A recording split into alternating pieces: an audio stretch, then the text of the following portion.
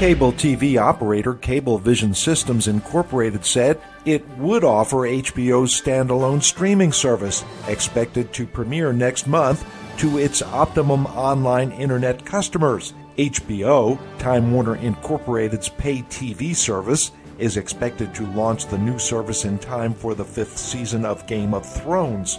Cablevision did not disclose terms of the agreement and said it plans to provide pricing details for HBO Now in the coming weeks. The company's shares closed up 2% at $18.21 on the New York Stock Exchange on Monday.